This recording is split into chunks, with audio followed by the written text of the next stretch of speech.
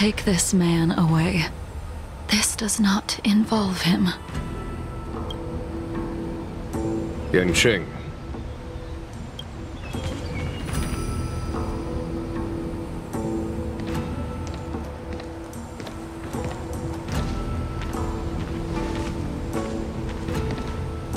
And so, everyone is present.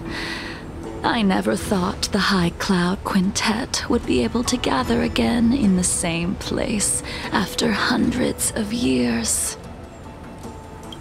If I remember correctly, the 5 of us made a promise here 7 centuries ago.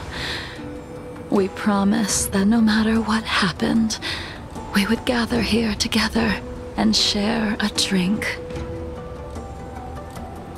How sad that Scale Gorge waterscape remains empty while the world continues to turn. Some of us have been reborn, while others were denied death. Some have become criminals, while others can no longer fulfill their promises. And in the end, our friendship is no more. Soon, I will be shackled and tried. This will be the last you see of me. This is why I sent out the invitations before departing, hoping that everyone would be gathered here for my final farewell. Of 5 people, 3 must pay a price.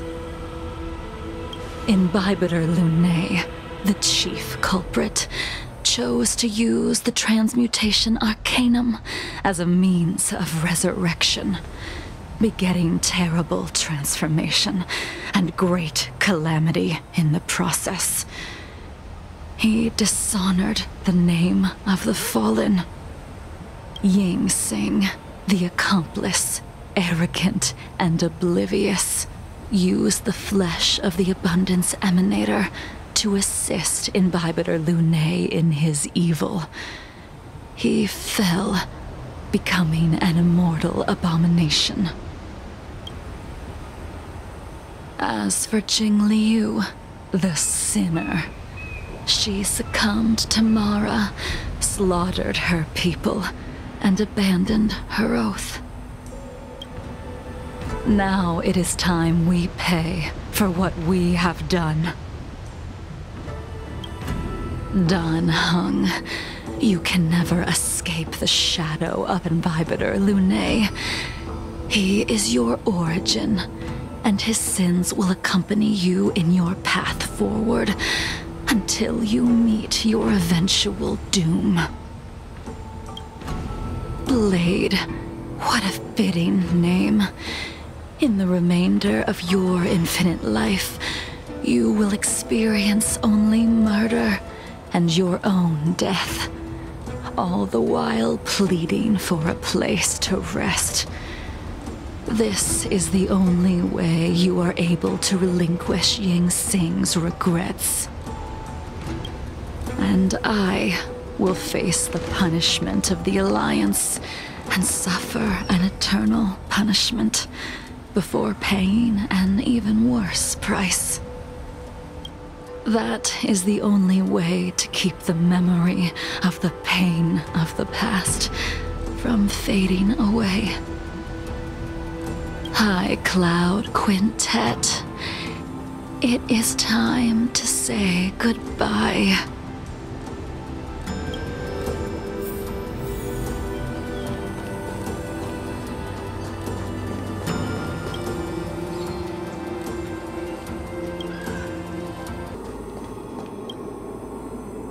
A wineless gathering, accompanied by only sadness and bitterness.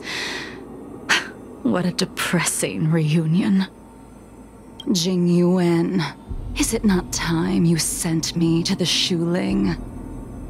The laws of the Alliance cannot be subject to change. Unfortunately, your next stop will be the Yuchi.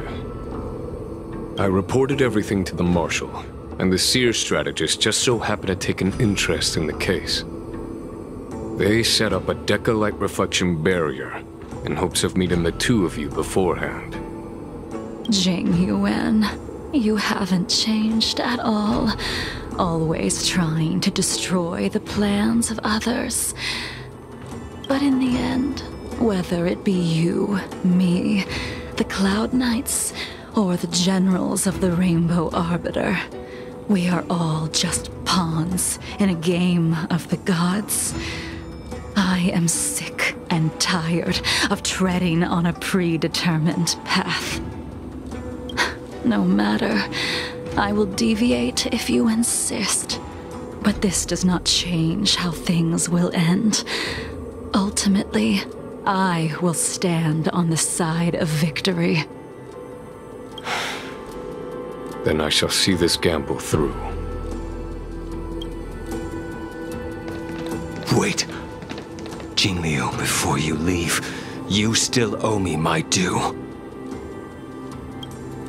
I have tried. Besides inflicting more wounds on your body, there is nothing else I can do for you. The immortality that you possess is not something that can be dealt with so easily. I am sure Destiny's slave already told you that the swords of mortals are incapable of killing someone with the flesh of an emanator. He did. But you still owe me the attempt.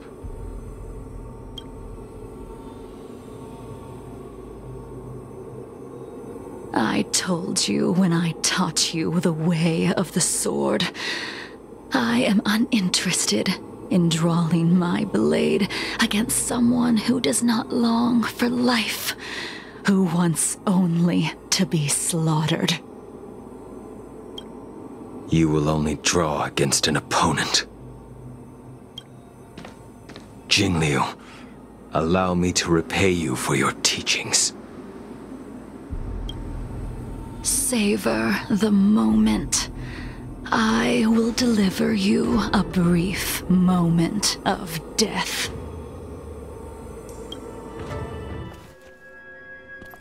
We were here once, 700 years ago.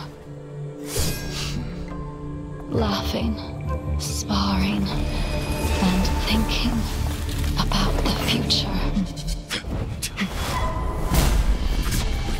Their faces still linger before my eyes, like a bygone dream.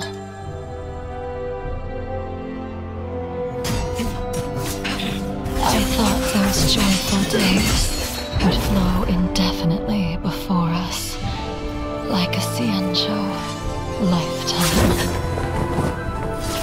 Yet, dreams will eventually fade like clouds from the sky.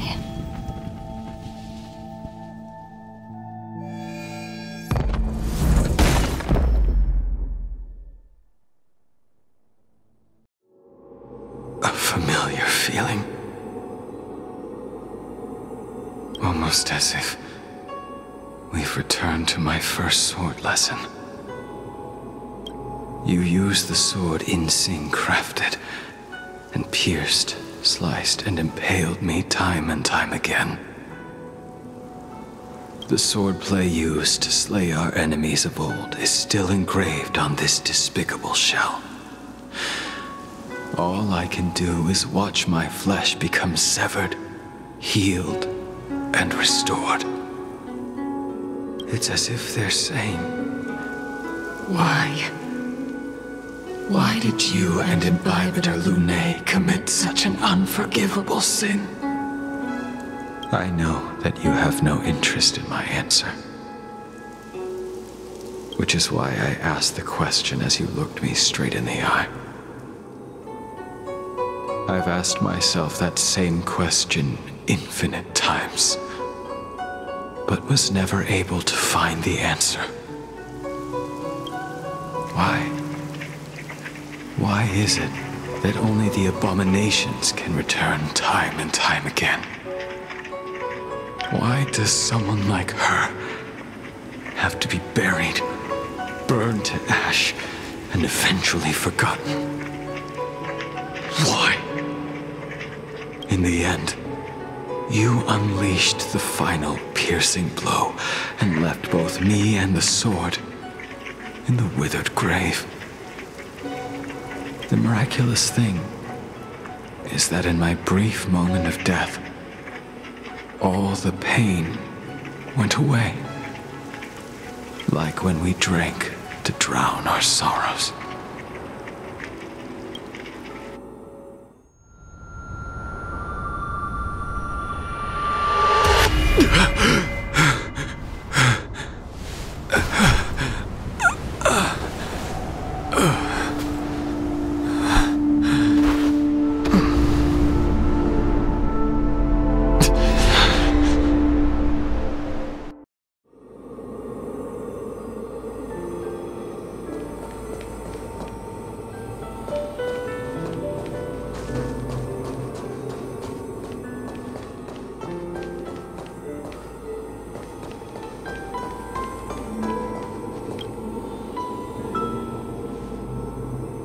Imbibitor Lunae, what do you plan on doing next? Once this gathering ends, I will return to the Express to continue my journey. The Express won't be able to carry you forever. Your friends all have burdens of their own, just as we did back then. I did think about giving up on revenge and letting go of everything when I fled the Luofu years ago. However, as time passed, it became more and more clear. It was like an old friend that accompanied me every passing day, always nagging in my ear. The memories of what I did when I was Mara-struck are deeply rooted. Since I am unable to rid myself of them, I decided to face them head-on in the end. Maybe when I witness the fall of the abundance, you and Yingxing will find true release. Goodbye, Imbibitor Lunae.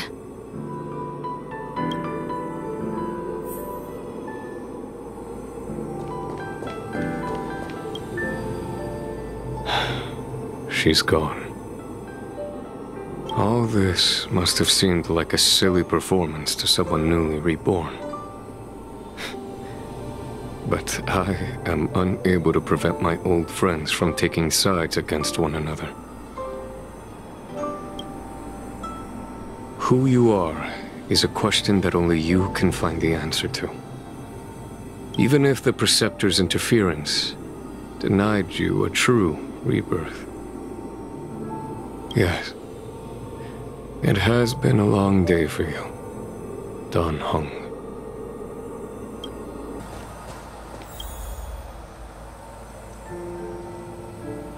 Heng, the General wants me to forget about everything I saw today.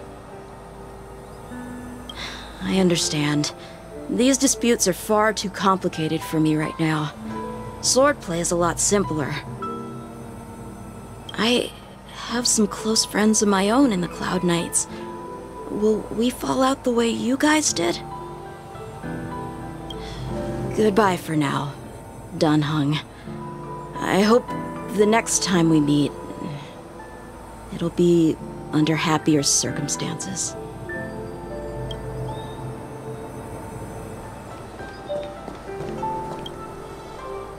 She couldn't do it with her sword either. She still couldn't do it. We have no choice but to continue the pursuit. This is the price the two of us must pay.